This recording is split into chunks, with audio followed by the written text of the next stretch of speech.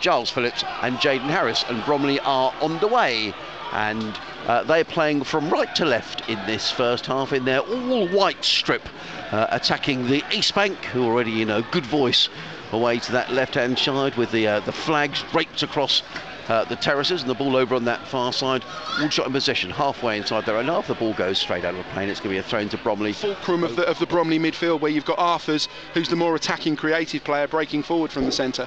Bigham again in action, plays it to the right back, Joe Partington, towards the end of the Aldershot penalty area. Shot comes in, it's high, wide and handsome, and so wide, in fact, the ball bounces on the top of the East Bank and bounces over the East Bank into the car park behind the goal. At the Ebb Stadium, we've had half an hour of play. It's fair to say that neither goalkeeper has really been tested, Steve, I would say, at the moment. They haven't, no. It's been very combative, but I think still a little bit scrappy. Neither side have probably pleased their manager too much. Now here come a chance for the shots to break forward in the shape of Whittaker, who breaks forward. It's a good run. He's going all the way towards the goal line, gets the cross. It's a good cross as well, cut back and cleared away by Show Me, and that was a really good bit of play by Christian Oxlade-Chamberlain. He ran from halfway, he got to the byline, he cut the ball back, and he needed a good clearing header, and that's as good as we've seen from the shot so far. He's still in possession down this right hand side, and the shot still retaining possession. Played to that far side again to Kinsella, halfway inside the Bromley half. Little ball forward, a good ball forward as well. What can the shots make of this with Agyapong? Lays the ball inside, comes to Whittingham. What can he do? Ball played back to Ryan Glover. Glover, 25 yards from goal. Right footed shot, fires the ball in. Oh! Terrific effort by Ryan Glover, and that was destined to make its way just inside that right-hand post. It needed a good save by Reece Cook to claw the ball behind for a corner. Excellent effort, best of the match so far for the shots. 32 minutes gone, corner to the shots. I'd say Bingham floats the ball in. Dreadful free kick, cleared away by Edser. And probably back in possession, the ball is cleared.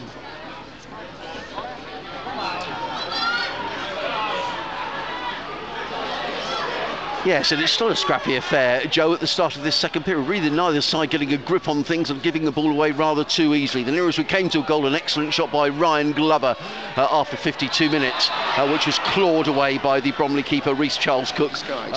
Yeah, plenty for Mitch Walker to think about. He's trying to get his angles and his wall right. So Partington and Bush both standing over the ball. Referee's whistle blows, then comes Partington, floats it right footed. Oh, it's straight into the back of the net, and that's a terrific strike by Joe Partington. Couple of yards outside the penalty area, right footed free kick. And it hit the back of the net before Mitch Walker could move. So 10 minutes into the second half, and the visitors Bromley take the lead. It's Aldershot Town 0, Bromley 1. Well, Joe Partington was a lot more than the decoy in that move. That shows what I know. That was a fantastic free kick. Yeah, and there does need to be, but certainly, yeah, they seem to be picking it up a little bit, and there seems to be another substitution imminent for the home side as well. Phillips forward to Agyapong, halfway inside the Bromley half, plays it over that far side. Oxlade-Chamberlain back to Agyapong, looking for a pass. Little ball forward, good ball inside the penalty.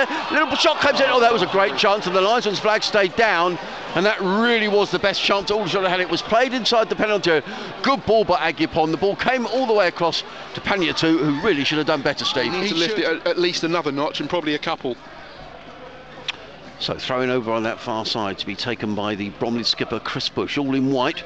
Ball down that left hand side, cleared away by Corey Jordan, up towards the halfway line. Nice bit of control by Josh. Is it Fawoli is how you pronounce it? We're not entirely sure. I think it depends who you ask. Right. But my best guess is Fawoli. Right. Okay. Well, we'll stick with that. The ball with Edser in the midfield for Aldershot Town. Breaks forward to number 8. Nice little ball forward. Here is Fawoli. He's on the ball. Oh, little ball forward. He's looking for Agyapong, and he just played it a little bit too firmly. And Agyapong couldn't control the ball. The ball has gone behind for a goal kick. But he looks lively, Steve. And the direction was all wrong. It was only ever headed one place, and that was behind the goal line.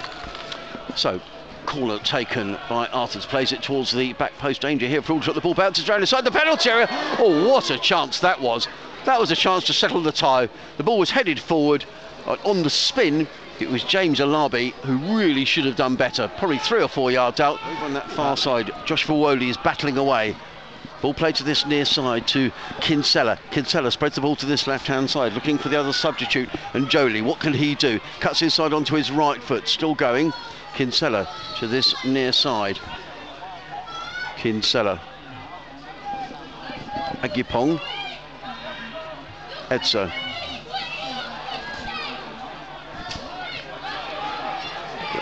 Well, they're trying their hardest, but they still trail by a goal to nil, and the digital clock is just showing that there are 8 minutes remaining here at the EBB Stadium. That they've set in recent weeks. So, what can the shots do in these final 6.5 minutes? The ball is with Agyapong. Glover should have made a run inside then, really. Decided to stay out on the wing, and he didn't really give Agyapong an option. Kinsella down this left-hand side. Little ball inside the penalty area. Phillips is up from the back. Danger here as far as the shots concerned. Phillips gets the ball in. Deflected away off a Bromley leg, then hacked to clear by the Bromley defence. And Bromley break, and they've got men forward here because all shot committed, plenty of men forward, and momentarily it's a 2 against 2. Danger here for the shots. The ball is played inside the penalty area. Could Bromley finish it here? Yes, indeed, they do. And that's a goal on the Blake, and a terrific strike as well. Played inside the penalty area. It's the substitute George Alexander who finished. A decent game though. Corey Jordan, look, he looks a good footballer to me. As the ball is played over to that far side to Glover. Glover forward, that's better, down that right hand side, looking for the run of Agyapong. Is the ball going to go out of play? No, it's not. He keeps the ball in. Now, can the shots get at least a consolation goal? The ball back to Edson. Edson on the edge of the penalty. Will he hit it first time? He does. Well, the ball curls wide and over the crossbar. And that's going to be a goal kick, which I'm sure Bromley will be in no hurry to take. We've got just 2 minutes left to play here at the EBB Stadium. Lays the ball back inside. Now back to skipper Kinsella on this left-hand side, but there goes the referee's final whistle. I'm afraid the shots have rather tamely gone out of the FA Trophy at the 4th round stage.